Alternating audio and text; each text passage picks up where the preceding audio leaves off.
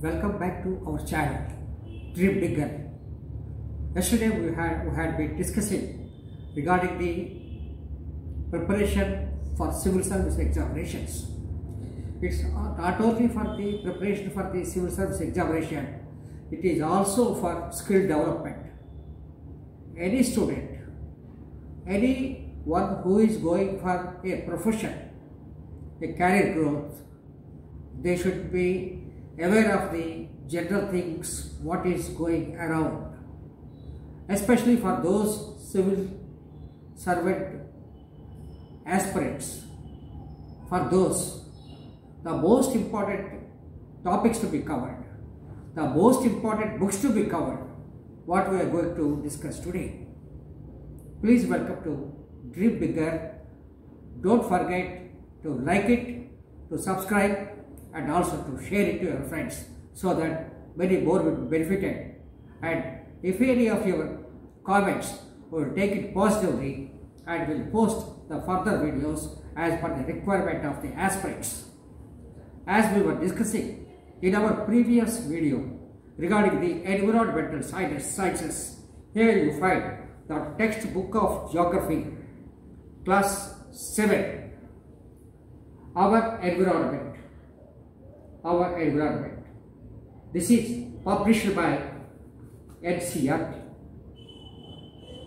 This gives you a deep insight and outline about the environment.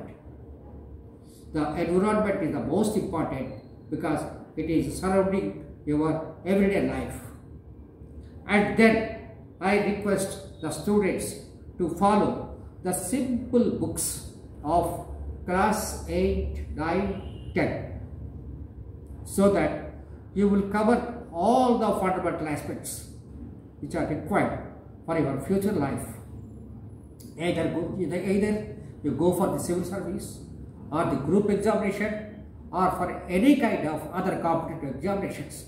The basics, if you want to learn, the basic is secondary school.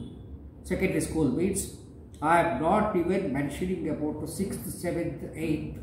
8th, 9th, 10th is more important than anything else. And here you find that one. This is our past history.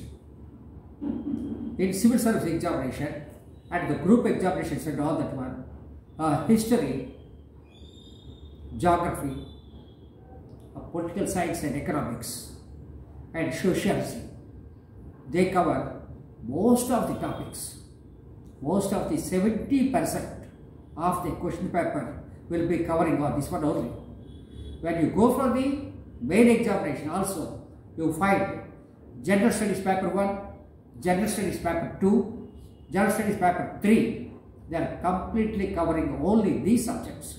That is 250 marks, 250 marks, 250 marks, 750 altogether. And the fourth paper is Science and Technology. We will discuss about Science and Technology in our next video. Now, this is the basics. If you go through this one, we will know about our past. We have to know about our past so that we will understand how this present situation has started, and then we can plan for the future. And then here you find part 2, history. This is also NCERT. And here you find in the advanced studies and all that one. If you are taking your optional and all that one, here you find 11th standard, 12th standard history books. And this will cover most of the topics which are coming with the examinations. Then you find Indian physical environment. This Indian physical environment, what I was saying, the environmental sciences, this will be covering on Indian physical environment, the land, the water bodies, the biosphere, and all the required elements you find in this one. And here this economic geography. In this economic geography, you will cover India, people, and economy. all economic activities, all the trade activities, all commercial activities of the human life. Here in this you find it, the distribution of minerals and everything. And here, next one is the human geography. As I was discussing about this one, this is human geography. Humans, how the human settlement started, how the urban life started, why people start migrating from one place to the other place, the nomadic age to the present days, and all that you find in this one, the human settlements mostly. Urban, rural, tribal, all kinds of tribes, ethnic groups, everything you find in this one. This is also very, very important, and it is also NCERT publication also. And here you find contemporary India. Contemporary India, you find in this one, geography of India. Here all the aspects are covered. And here also, this is class 10th. This is also continuation of class 9th, Indian geography. So this way, you find the various aspects, and most of the 70% to 80%, 100% of marks you are going to score. If you go through these basics, please don't refer different types of books, because these are authentic, prepared by the experts, and it is NCERT publication. And here you find the politics in India since independence.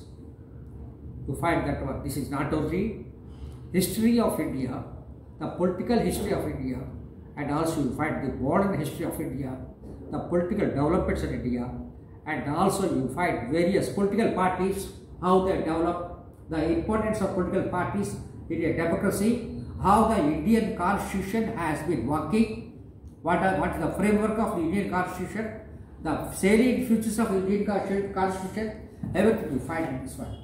These are all class 8, 9, 10 textbooks, and it gives a vast knowledge, an in-depth study of the subject required as per the requirement of the subject.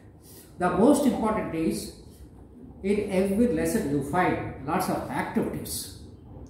The activities will test your curricular activity.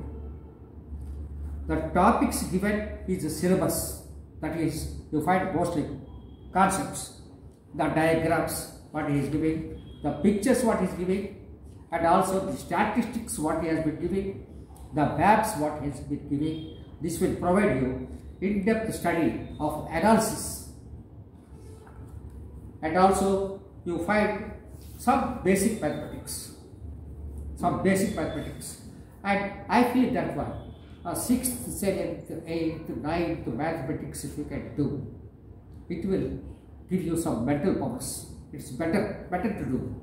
And I don't say mathematics is everything, but you should know mathematics, because it will help you to develop your quantitative aptitude, sense of reasoning, and logical thinking. Here you find mathematics, and then here you find economics. The basic economics of India you find in this class 9th, class 8th, and some advanced you find in this microeconomics and macroeconomics. For your general science and all that one, for that also NCERT has published some of the books for the students of the classes 6th to 10th. And what I feel is that one, this will be giving more information what is required for your examination purpose. A basic science, scientific temper, and some of the scientific developments, theories and all that one. How the science around us. We work with science every day. Science is nothing but a systematic study. It gives you scientific temper. So sense of logic, sense of reasoning, why not, these things, it will help. So the most important thing what I request the students is that one, first step It may take you 2 months time, 3 months time, or 4 months time. Don't be bothered about the time. But the thing is, you make one time frame. First 3 months, 4 months time. Please try to complete these books first. Please try to complete these books first. Understanding, not understanding is secondary.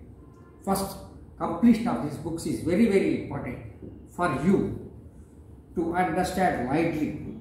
This is for the beginners. And we have found that one. So these are the books what we are suggesting. And it is completely NCERT publications. The books are very cheaper in rate, and maximum if you buy all these books, it will be maximum 1,000 rupees or 2,000 rupees, Indian rupees. If it is Australian dollars, it is just $50 only. Maximum $50 to spend, then you will get all the books required for the civil service examinations. Then comes the other things like magazines, and in magazines also, please don't go for hundreds of magazines. It is better 1 or 2 magazines. In addition to all this one, you require some general reading. General reading means you have to know, you have to read about some of the literature works, the simple poems in English, and also the language what you are opting for as per your local state. And if you can do this one, I think 70% of the syllabus is perfectly clear. And out of 70%, if you get 50% of marks or 55% of marks, you are getting through the preliminary examination. And if you are getting 55% in the main examination also, in these 3 or 4 subjects of GS1, GS2, GS3, GS4, as well as essay subjects, then what happens? You are going to cover your examination. And as I told you, your optionals also will be covering with this one. If you are taking some other subject other than humanities, that is different. If you are taking humanities, that is history, geography, political science as your option, sociology as your optional, that is also covered in this one. So please follow this one, and we will meet you in the next video. Thank you very much.